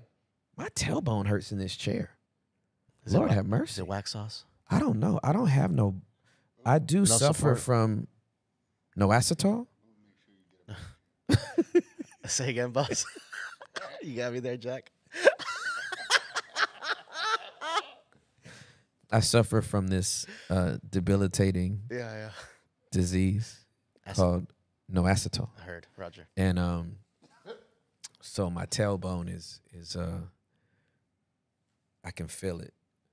There's no within my relationship with Juliet got all the booty. Woo! Praise God. God help me today.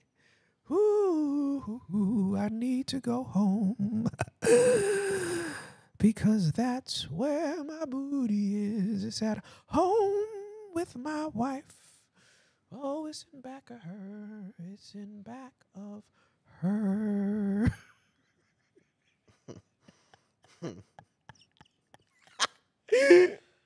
Oh, my God. Oh, my goodness. Yeah, I'm going to need a cushion tonight or else I'm not going to make it.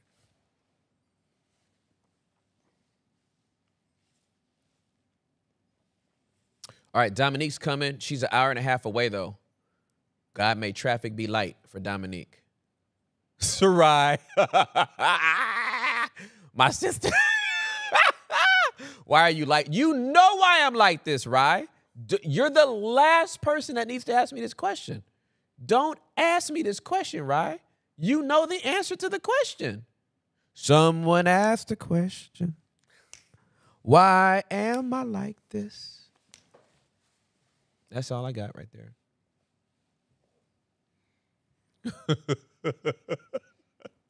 Uncle Alejandra, Uncle Tim twerking right now. Go order the book, y'all. This is not a twerk. This is an adjustment. I'm just.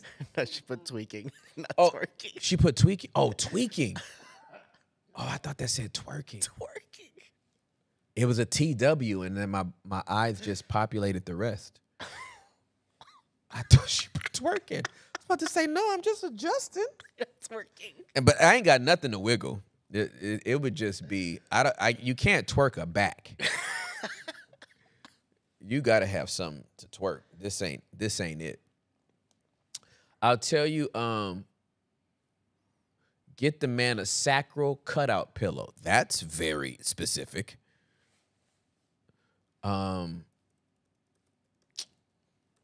Let me say, this is too much for me. Oh, those are nice. Yeah. Extended back, rattling bones. Y'all are, hey, can I just tell y'all why I love y'all so much? One of the most beautiful things I love about the basement is that we can have a day like this where y'all are just holding space for me. Like, honestly, I just talked about my dad. We get to live life together. That I think a lot of times, I used to see this early on. I don't see this much anymore, but I remember when we first started like really delving into like what it means to be a basement dweller and some of the conversations we would have on the pod, people would be like, "You're not in the Bible. How come you're not breaking open scripture? How come you're not?" Where's this man's in his flesh. He's just talking about nonsense. And I'm like, do all y'all do all day is break down scripture? Y'all don't do nothing else? You just go from church to a small group, from small group to Bible study to devotional plan, from devotional plan to prayer, from prayer back to devotional plan back to a Sunday morning service. What? With no therapy. You drive in the car, and then all you do is listen to sermons, and you get out the car, and then you immediately pop in the earbuds, and then all you do is listen to worship music. Then you sit down at your desk, and then you write in your prayer journal while you should be working. All y'all do? You just can't have a normal conversation? How you doing today? Blessed and highly favored.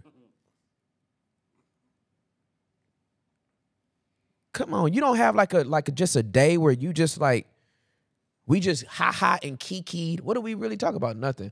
But it felt so good to be amongst my brothers and sisters and just talk about my daddy and laugh and joke and clown. And did anybody sin? Did anybody sin? Has anybody moved away from Jesus in the last 2 hours based on what we've been talking about? Has anybody? I think I only got one person in here who, if I need to apologize to anybody, I said nigga so much, they listening with their baby, and they baby, the only word they baby has heard is nigga. So now there's probably a 2-year-old baby. Uncle Tim got them saying nigga.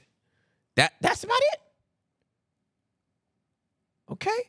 And now that little baby is gonna embarrass mama somewhere where she don't want it, because they gonna be she gonna be at the grocery store, you know, with the little, and you put your baby in the little basket, and the baby gonna be like, banana, and the mama gonna be like, no, and then the baby gonna be like, nigga. That's what's gonna happen, and it's gonna be because of me. That's gonna be because of me. That's my bad. That's on me, people. That's on me. My bad. I forgot y'all have. He's 1.5. I'm so sorry. Okay. Oh, my goodness. No, not y'all checking to see if it's a white baby. Is it a white baby? That's wild. That's y'all's concern? Y'all are wild. Yeah, so what do we got? We got gold donuts. Yeah, we got an S-Corp coming through. It's going to be a real thing, dude. New business downloading. Gold donuts. So anyway,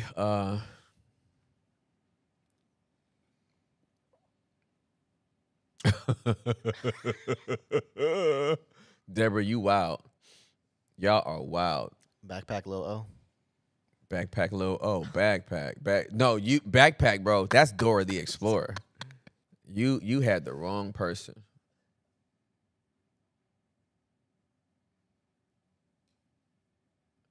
Tiffany, Tim, my dad had a brain aneurysm in 2003. Whew, he didn't make it. He died on MLK Jr. I had just turned 20. I miss him, and I know where my daddy is. Tiffany.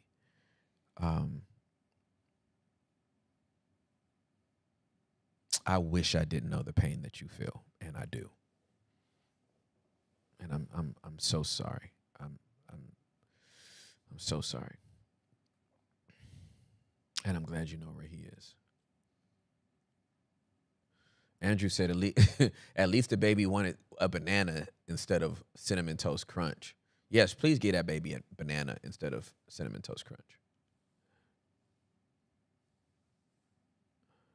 Please. All right, it's 2:00. We did the thing. We did that thing. We crushed it. I'm so scared of the Uber situation here. I don't want to go back to the hotel. Yeah. Because I'm actually scared that we won't get back here until 9:47. And this whole place will be filled. And we'll be stuck in Richmond. Yeah. So we're just going to. We'll figure it out. Let's just walk around Petersburg aimlessly. Yeah. Let's just walk around and just. Play pickleball? Hell no. I'm not playing pickle. Y'all got to stop. I'm not playing pickle. That's on Charles. My daddy been dead 9 days. I'm already putting stuff on him. That's on Charles. Ain't nobody playing no pickleball. Y'all in this pickleball. I'm not playing pickleball. Y'all can't make me. That's on my daddy. I'm not playing nobody's pickleball. I'll come support you. On Charles, you ain't gonna that paddle ain't gonna be in my hand. Amen. I'm not playing pickleball with y'all. It's so fun. If you don't hush, you have fun yourself. Short tennis. Yo, short tennis. Hey, bro, short tennis is low key reckless. That's wild, dude. Yo, short tennis made me feel like Juliana is the only person that should be on the court. It's the only one. Yo, short tennis got me thinking short bus. That's wild. Y'all are crazy. Y'all are crazy. Listen, this has been so... Thank y'all for holding space for me. Thank y'all for being so kind to listen to me talk about my dad and just kind of process this. I do think I'm ahead of the curve because I do embrace grief. I'll leave y'all with this. Let me get back to where y'all are, because I was kind of ADDing real quick. Yeah, short tennis is kind of really hilarious. I can't even get over it. I want to leave y'all with this when it comes to grief. I want to tell you about the arrangement I've made with my grief. And it's helped me get through this thing with my daddy. The death of my daddy. Before I say that, let me say this. And please get me back on track, Hector, if I go off and I go, what was I talking about again? But just remind me that grief, I need to tell them about the arrangement I've made with grief if I get off track. But let me say this before I say that.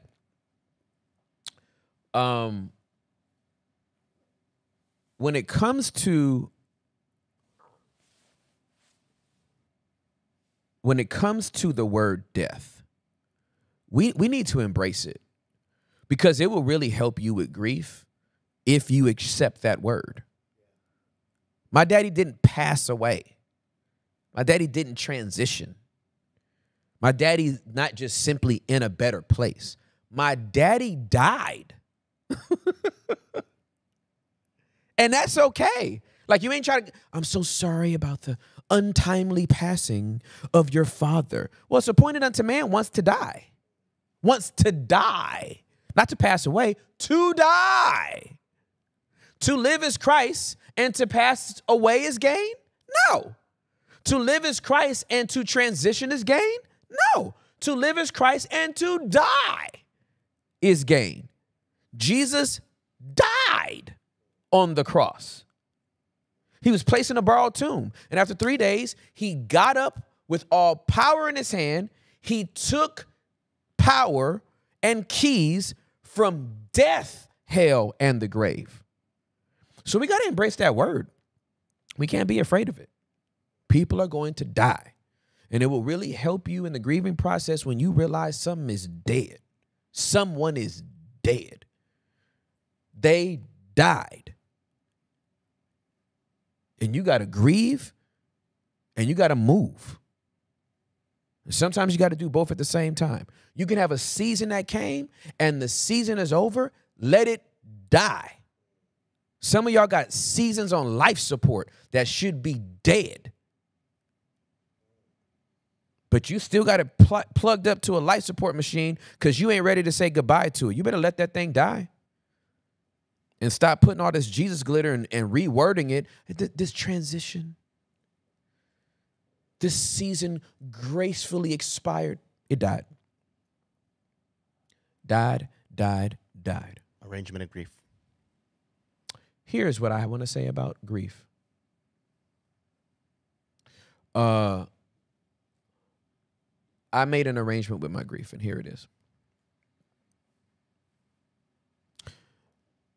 When my grief comes to me, I acknowledge it. That's my arrangement with grief. When you show up, I will acknowledge you. I will not ignore you. I will not suppress you. I will not shove you in a corner. When you show up, I will acknowledge you instantaneously, no matter what I'm doing. So in this pod, there was a moment where my grief showed up in tears. You're welcome here. Sometimes my grief shows up in anger. You're welcome here. Sometimes my grief shows up in disbelief. I can't believe Daddy's gone. Come on in. You're welcome here. Because here's what I'm not going to do. What I'm not going to do is keep stuffing grief in the corner. I'm too busy right now. I'm doing something. I'm too busy right now. I'm doing something. I'm too busy right now. I'm doing something. Because you know what will happen if you ignore your grief? It'll jump on you when you least expect it and at the most inopportune time, and it will embarrass you in ways that you did not want to be embarrassed.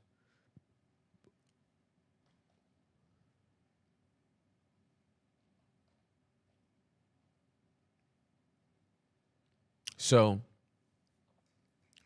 I just want everybody in here to know.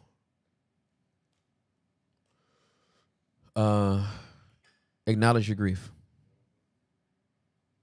Don't suppress it. Don't stuff it down. Acknowledge your grief. As Nancy Houston would tell me, do your grief work. Do your grief work. Sit in it. Sit in it. Let it be awkward. I didn't go to sleep till 3 o'clock in the morning last night. The absence of my daddy in my life is loud right now. And I didn't go to sleep till 3 o'clock in the morning. And it had nothing to do with me eating Wendy's. So, do your grief work. Y'all pray for me. And if I don't see you on this tour, I'll see you back. Will we be able to do this next Monday? Where are we? We should be in Texas next Monday. Okay, great. I think this is the only Monday where we are out of the city. Got it. Cool. Well, then I'll see y'all next Monday. And just pray for me this week. Pray for my mom and my wife and my kids and everything as we, celebrate my father, say goodbye to him. We're going to celebrate his life. He wanted me to eulogize him, and I'm going to preach good for my daddy. Organ and everything. Hooping and everything. All of it. He wanted it. He getting it. He want that work. He getting that work. Atlanta, I'll see y'all on Thursday. We got for you, Atlanta Thursday, next Friday on the 15th, Tulsa. Great. Tulsa will be fire. Tuesday the 19th, you'll be in NOLA. Ooh. Let's get it. March 21st, Thursday, Los Angeles, which pending should be a podcast. We'll see. Fantastic. March 26th, Houston. Great. Then we end in Dallas and Fort Worth between the 28th and the 30th. Fantastic. Oh, my goodness. They got us going everywhere. Wow.